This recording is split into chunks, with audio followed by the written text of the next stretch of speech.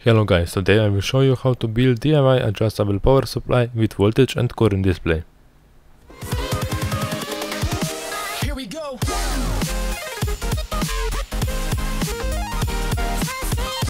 For this project you will need multimeter, soldering iron, solder, cordless screwdriver, pliers and screwdrivers. Parts are LM2596 DC-DC buck converter, 10 key pot with mounting hardware, LED, 1 key resistor, and if you want to purchase any of these components you can find links in video description.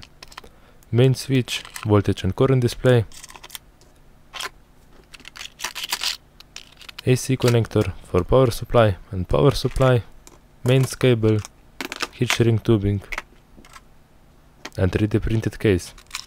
Optionally you can use switch with a key and you will need some wires. So first step was to design and 3D print a case for this power supply. If you don't have a 3D printer you can build something out of wood or plastic.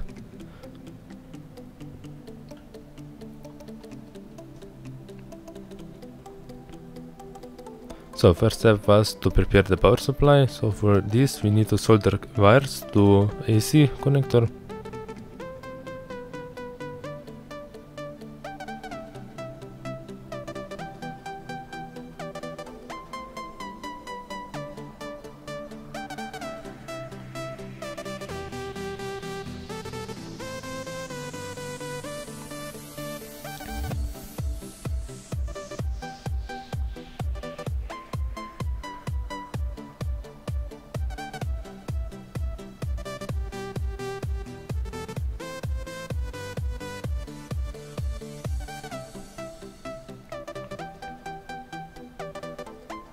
Now we can add heat shrink tubing for protection from electrical shocks. If you try to do this project, remember, electricity can be dangerous and you are on your own. I'm not responsible for any damage you do or any injuries. Be careful, really. So now we need to connect this AC connector to power supply.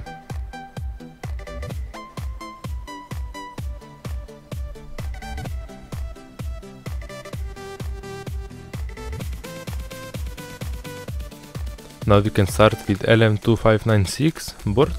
First we need to desolder the built-in potentiometer and solder our own 10K pot.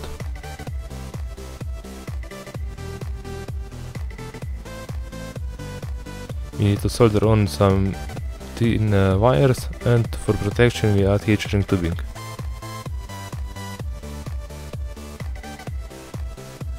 If you don't have heat shrink tubing, you can use electrical tape.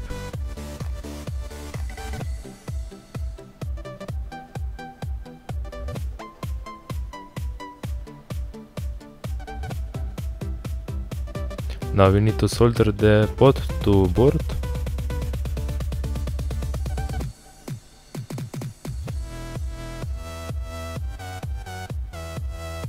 Be careful not to heat for too long or you can risk damaging the LM2596 board.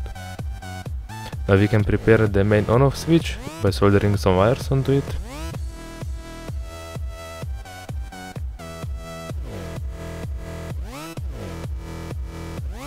And adding heat shrink tubing.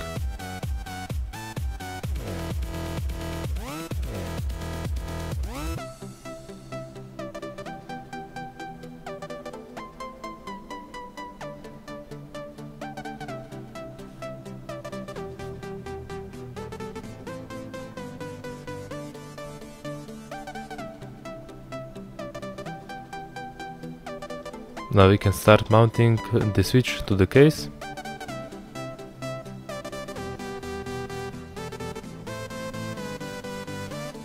And we can tighten it with the pliers.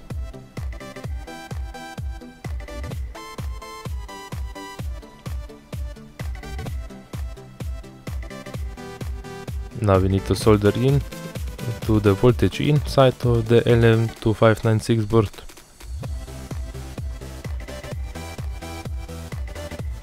And we can solder a resistor and wire to LED.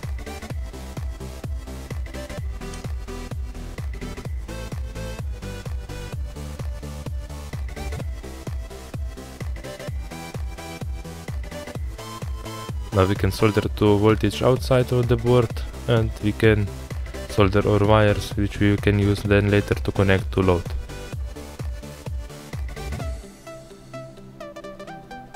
Now we can mount the pot into a case.